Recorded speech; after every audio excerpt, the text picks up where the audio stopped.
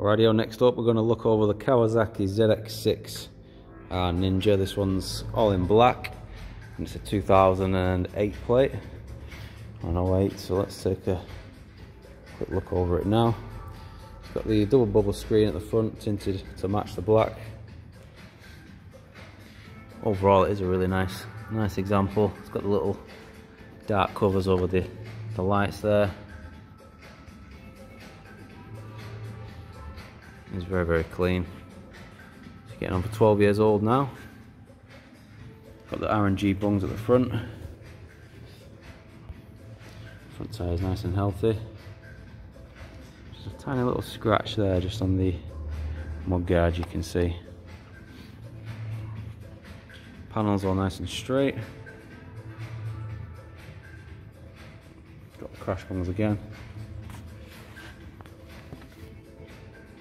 Just a slight blemish there, you can just about see.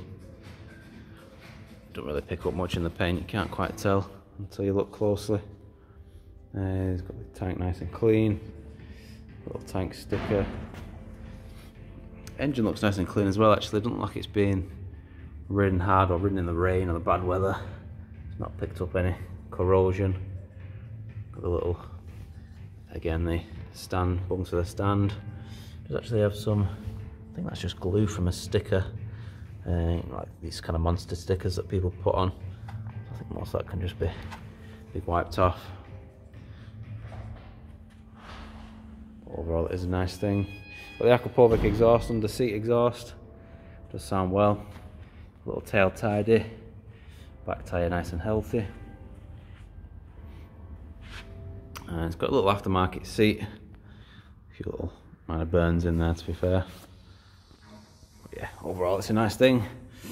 Little carbon heel guards there, got some scuffs on, but I suppose that's what they're for. Chain and sprocket, nice and healthy. Crash bungs again. Maybe a tiny little blemish. Mostly glue from a sticker again. But yeah, it's a nice thing. The odd mark here and there, but 12 years old, it's really clean for its age. Got the little bar ends, little stubby levers, and it's only done 19,703 miles, not much.